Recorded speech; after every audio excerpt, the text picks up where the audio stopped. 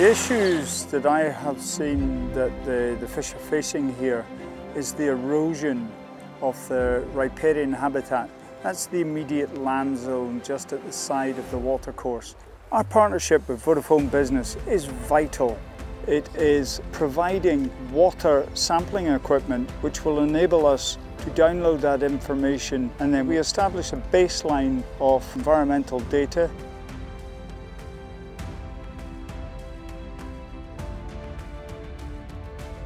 One of the most compelling parts of our partnership with Extreme E is our ability to work with Extreme E on their legacy programs. Legacy programs are deployed at each race location and address really critical climate and sustainability challenges that the local area are facing. It's just incredibly fulfilling to know that our technologies can be deployed to help really meaningful sustainability and climate initiatives.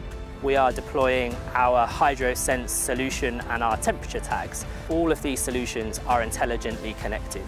Our HydroSense solution is a water buoy which is connected via IoT that sits in the river.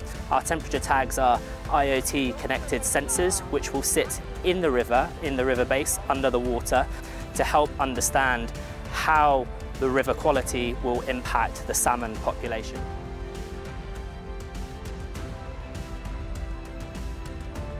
So what HydroSense will do is to measure 5 parameters for water quality continuously throughout the year that help the river team know what's happening in terms of erosion and how to actually work against that.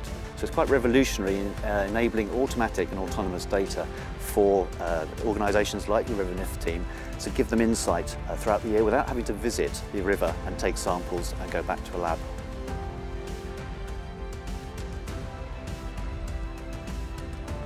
I would predict that we will see positive changes in the next 5 to 10 to 15 years, and it will only improve. That's how this really is a legacy project.